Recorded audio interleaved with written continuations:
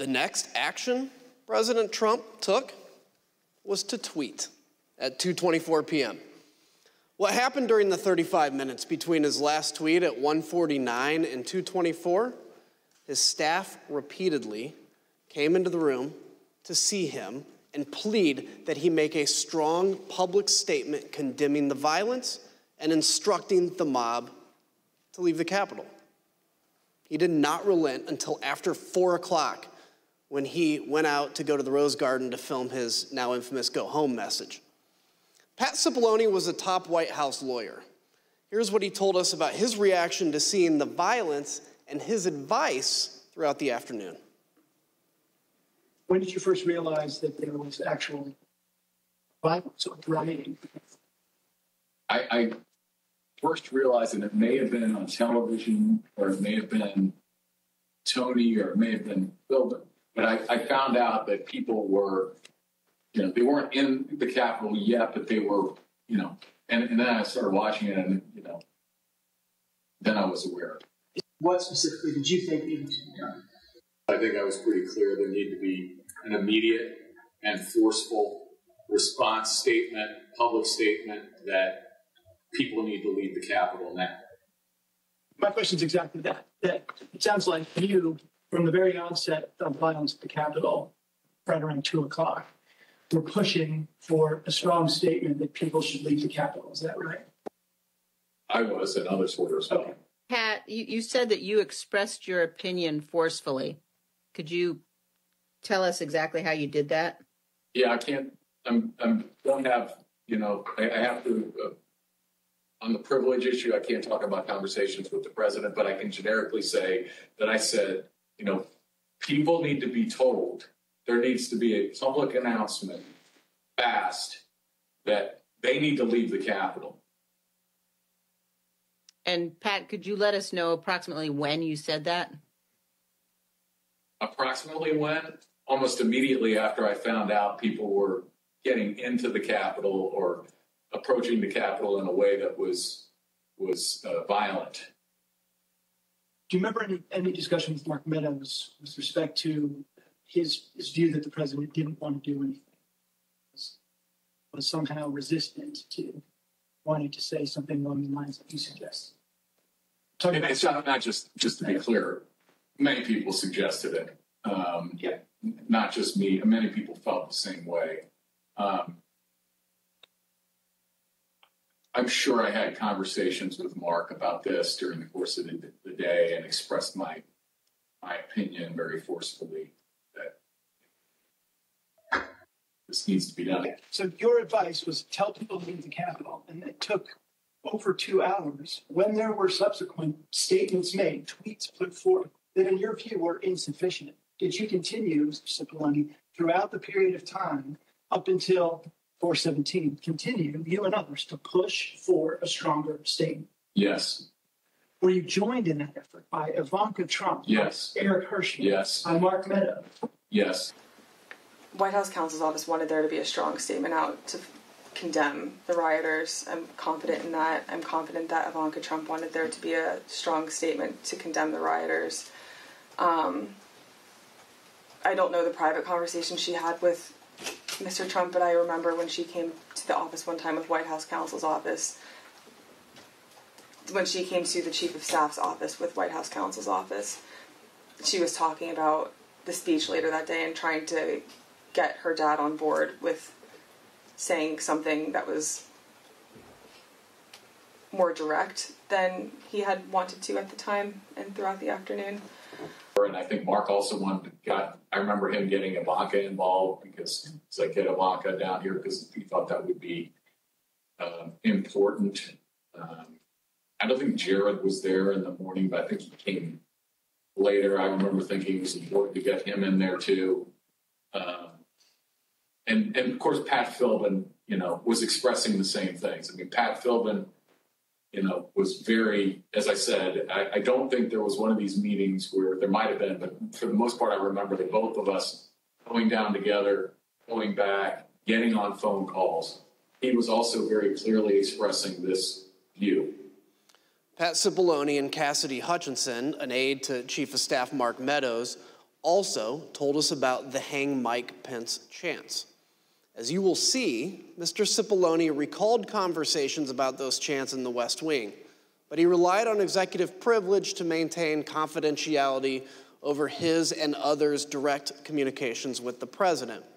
Although Mr. Cipollone was unwilling to provide more detail, Ms. Hutchison provided more explicit information, filling in those blanks. See that for yourself. It wasn't until Mark hung up the phone, handed it back to me, I went back to my desk. A couple minutes later, him and Pat came back, possibly Eric Hirschman too. I'm pretty sure Eric Hirschman was there. But I'm confident it was Pat that was there. I remember Pat saying something to the effect of, Mark, we need to do something more. They're literally calling for the vice president to be effing hung. And Mark had responded something to the effect of, you heard him, Pat. He thinks Mike deserves it. He doesn't think they're doing anything wrong. To which Pat said something, this is effing crazy. We need to be doing something more. Briefly stepped into Mark's office. Do you remember any discussion at any point during the day about rioters at the Capitol chanting, "Hang Mike Pence"? Yes, I remember hearing that about that. Yes. Yeah. I don't know if I observed that myself on TV yet. I'm just curious. I understand the privilege line you've drawn, but do you remember what you can share with us about the discussion about those chants, the "Hang Mike Pence" chants?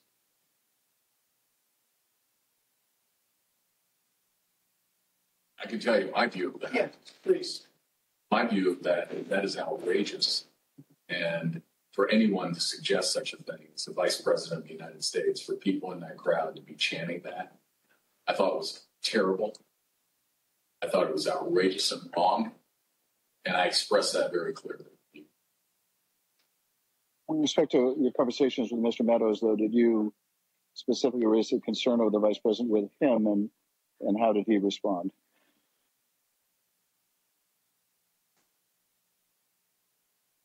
I believe I raised a concern about the Vice President, and I again, the nature of his response, without recalling exactly, was people were doing all that they could.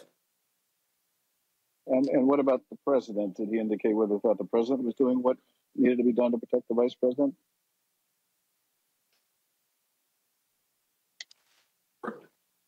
Yeah, just sir. That question. Call for production. Yeah. Okay. I'm being shut down. I see. In addition, Mr. Cipollone testified that it would have been feasible, as commentators on television were suggesting, for President Trump to immediately appear at the podium in the press room to address the nation. Would it have been possible at any moment for the president to walk down to the podium in the briefing room and talk to the nation at any time between when you first gave him that advice at 2 o'clock and 4:17 when the video statement?